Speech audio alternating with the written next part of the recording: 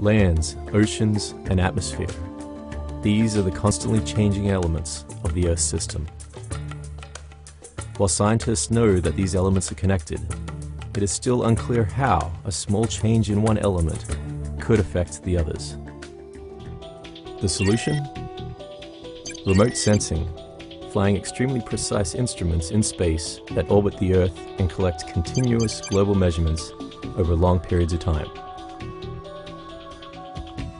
For over a decade, NASA's Earth-observing satellites have delivered critical climate data. Scientists need this data to understand how and why our planet changes over time. It also helps them make better predictions of future climate patterns. Now, NASA is ready to launch a new sensor technology, the Visible Infrared Imager Radiometer Suite, or VIIRS. This sensor will fly on NASA's next-generation Earth monitoring satellite, the NPOS Preparatory Project, or NPP. VIIRS is a continuation of the MODIS instrument flown on NASA's Aqua and Terra satellites. From my perspective, VIIRS is the most important instrument on NPP because it provides continuity to MODIS, and MODIS has become an extremely important instrument for global monitoring. I think it's one of the success stories of the NASA program, and we're hoping that VIIRS will be the same. With multi-channel imaging capabilities, VIIRS will deliver environmental data products faster than its predecessors.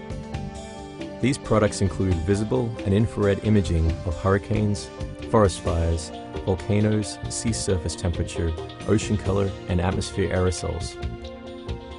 VIIRS will continue adding to the decades of existing data records, helping scientists unravel the mysteries of climate change. The VIIRS instrument is a scientific measurement tool. It's an instrument that has calibrated measurements of the land surface, and it converts those into digital numbers that are then downlinked to a ground station. We would take those observations and then we would use those to provide input to models that we're developing that simulate the processes of the land, and to try then to see what happens if some of those parameters change.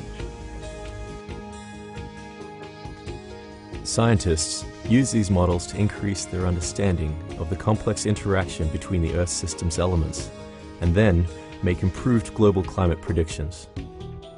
I think the critical thing about the NPP VIIRS instrument is that we will get long-term data records, and I think if you want to monitor how the Earth's surface is changing, we need consistent data records, and I think this is why this is so important for NASA science, but it's also important for me personally.